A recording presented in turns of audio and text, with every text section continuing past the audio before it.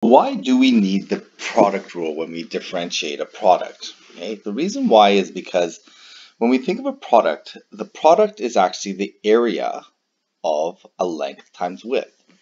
So when we talk about the product of two functions, we can think of one of the products or one of the factors as a length, the other factor as a width. And really what we're asking then is the change in u times v is really, we're asking, how does the area change?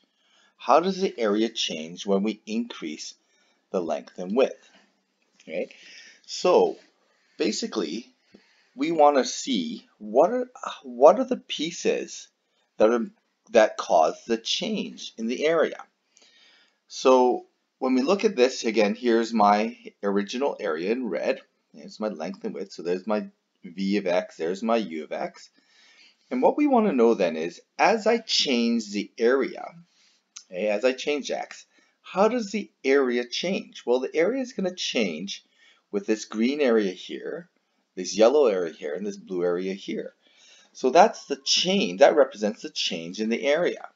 Okay, and that's my derivative, is a change. So the change in area is going to be this, this, and this.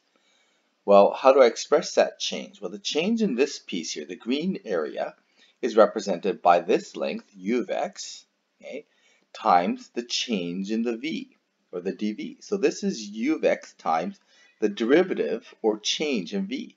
So this length times the change in v gives me the green area. Well, how about the blue area? The blue area is going to have this width of v, and it has a length of du. So this change in area is going to be represented by the v function times the change in the u function, or the derivative of the u function. There's also this extra area here, this in the top right hand corner, but these areas, this dv and du, or remember, they're infinitesimally small. So really this is actually a really thin strip. This is a really, really thin strip of rectangle. This is going to be just a tiny, tiny, insignificant bit of area.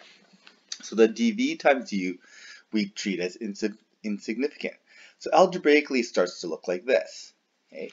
So we end up with, as x changes, the area changes with the green and the blue and the yellow. Okay? And the sum of the areas of those changes, okay, here's my green area, here's my blue area, and this is my yellow area.